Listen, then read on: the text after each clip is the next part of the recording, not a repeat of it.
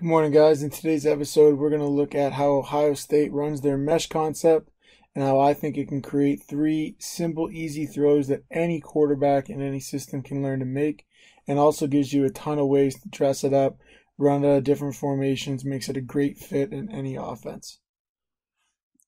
So here, Ohio State's just starting in a 3x2 set, and they're going to run the mesh with two receivers coming from the field, one receiver coming from the boundary. So we see here this wideout who's motioned down is going to run underneath the two from the field. That two receiver side is going to have the over aspect of the mesh as well as the on the ball route that's going to look to sit in the void at about 8 yards off the line of scrimmage, right over top of where the football snapped from. So there you see your two members in the mesh, 1 and 2, as they get to the opposite side. And you see here coming from this number 2 spot, the receiver who ultimately ends up running that over the ball route.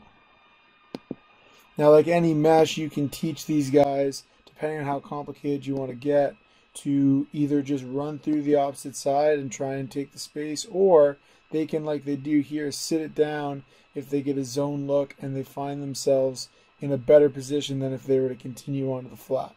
Okay, here with a defender with leverage on that underneath route, the receiver sits it down and should hook up and face the quarterback. Okay, on this side, the receiver's got a little more space. He can carry on his route onto the opposite side. Okay, on the outside here, there's a number of different things that you can do to dress it up. Here they're out of an empty set, so there's no running back in the route. But they actually run a dig route on this boundary side to try and high-low this defender. Okay, and we'll get to more on that in a minute. See it here out of another set. Here they put 3 receivers in the boundary. They got 1 running back he's to the field. Okay, typically I would run this out of an empty set or out of releasing the back. Here they release the back to the field. And then here's our 3-man mesh concept. The tight end is running the over the ball route. And then the slot and the condensed wide receiver to this side are running the 2 mesh concepts. Okay, the left side guy for them looks like he's going underneath every time. You can do it that way, or you can have it be the guy to the side of the on the ball route goes over top, and the guy opposite the over the ball route goes underneath every time. That's up to you.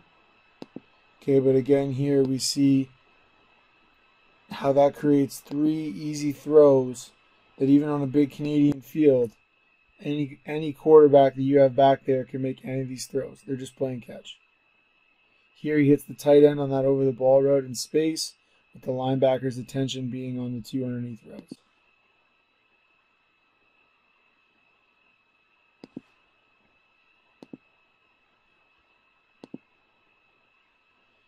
So here's a quick look at how you could draw this up, obviously with the 12th man and Canadian rules. Okay, here we have the back, so this would be out of a 50 protection if you're comfortable running empty. The back is going to be where we start our progression. So that back is always going to go to the flat opposite where the over the ball route is coming from, or the 2 receivers are coming from. Okay, he's coming to the 1 receiver side. All right, and we're going to look to him. If he gets leverage on his defender, if he's open now off of a punch step from the quarterback, so just a vertical step back from the quarterback, he can get his second step in the ground and throw that to the back right now. Okay, if not, he's going to carry out his 3-step drop, and he can look to that high-low between the first mesh route and that dig concept in behind it. Okay, if that's not there, the quarterback's going to reset his feet and now work through the over the ball route to that mesh route to the field.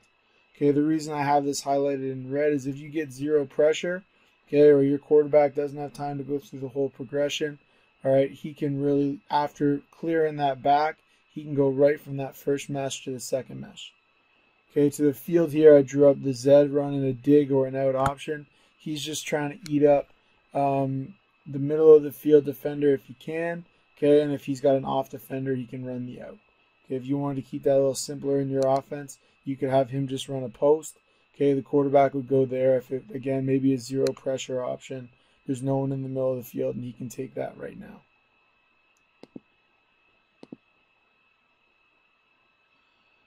Okay, another nice way you could run this would be out of a 41 look.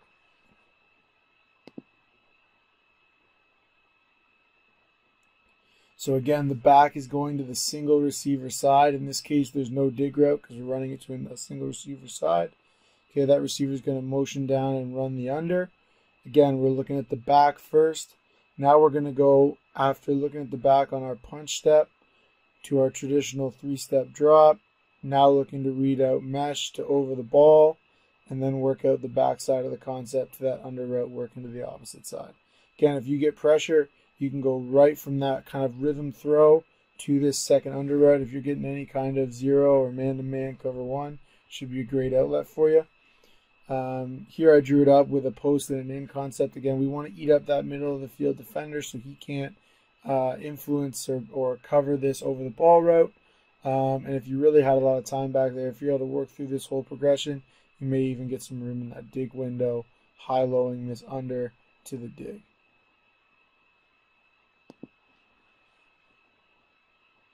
Going back to some film here.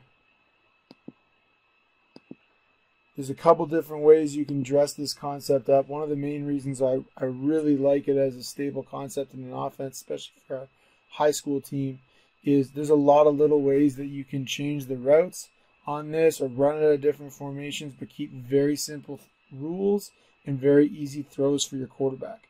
Okay, here Ohio State's going to run this out of a 3-by-1 set, similar to that 4-by-1 set we drew up on a Canadian field. All right, so your 3 receiver side here, you're going to see an over the ball route, and then in this example, they're going to work a bang route coming back out of it. So they work that to both sides, and they wheel the running back. Okay, so on a Canadian field, we might have to make this wheel look a little bit different just because there's so much more space. Okay, you're really going to have to time it up well. But again, that's a great way if you're running that shoot route into the flat and you're getting that route covered by linebackers. If you can wheel that route up the sideline, okay, that's a tough cover for them. If they are able to cover it, it's going to create a lot of space or potentially a great mismatch for your ex-receiver, potentially getting work on their will linebacker. So here you see the bang route from that X. The linebacker plays the wheel pretty well, so the quarterback quickly works down from his wheel route to the mesh. And the beauty of this, and you see it here, we're still creating that triangle. Now those receivers are just returning back to their original side. So if I pause it right there, you still have your triangle. This read is the exact same for the quarterback. He's going to go from the back to the under route to the back side. Now in this case, that's that bang route coming back to that same side, and then work through his progression the rest of the triangle. Okay, here they pick up a nice easy first down. That's a great clip to show both options off of that. Okay, here they missed the throw, but you see similar concept. They're going to wheel the back. They're still going to run the mesh on the inside, but you see you get that one-on-one matchup. Now they just missed the throw, but anytime I can get a running back, especially in high school, if you got your best athlete playing tailback, anytime I can get that running back matched up on a linebacker in space, we're going to take it.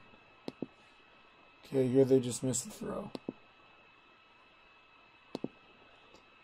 So looking at how you might draw up those little wrinkles on a Canadian field. Again, here it is at a 41. It looks very similar, and the read is the exact same for the quarterback. We're going to take a punch step, so a vertical, our hips still stay square, a vertical step with our left foot if we're a right-handed quarterback, back, and then get into our 3-step drop. If I can put that punch step in the ground and then throw off a 1 step to this wheel, I'm going to do it. Okay, if I get that one-on-one matchup, if they bust the coverage, if I wind up having leverage on that wheel route, I'm going to take it.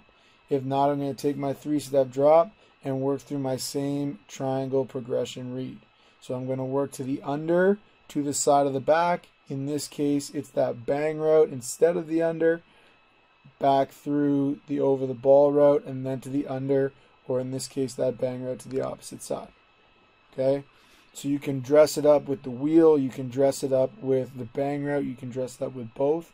Either way, the quarterback's footwork, read progression, timing is exactly the same, and it's a great answer, I think, especially for teams that maybe are playing an athlete at quarterback that can't throw the ball all over the field, to still try and create short, simple throws for your quarterback.